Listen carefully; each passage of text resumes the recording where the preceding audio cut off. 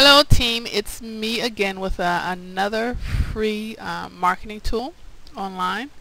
This is Viral Media Bar, and it's at viralmediabar.com, and this allows you to create links or to master links without having to go out and buy URLs or domain names. Viral Media Bar is free, and you just go to viralmediabar.com and it will allow you to create an account. As far as your username, password, name, and an email, and then account.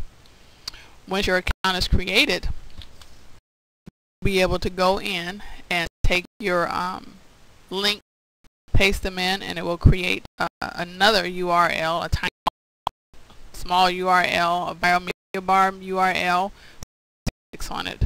The suffix will be what you decide to be the identifier at the end of the URL.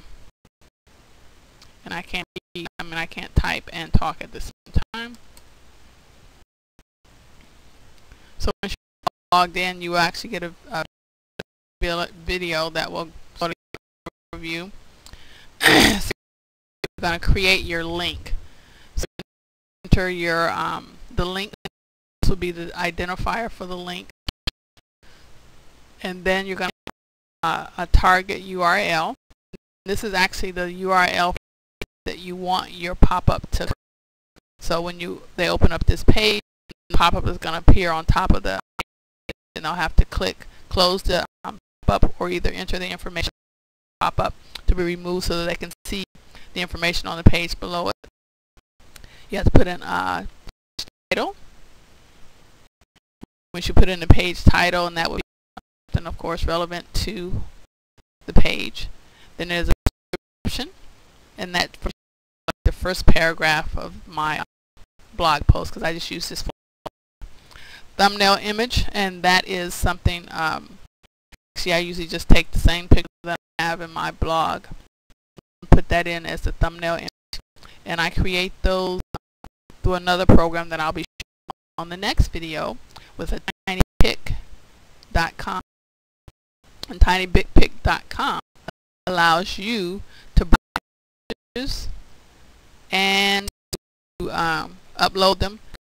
It's a URL for you, but you have a hosting spot for that image, and you're able to in your viral bar.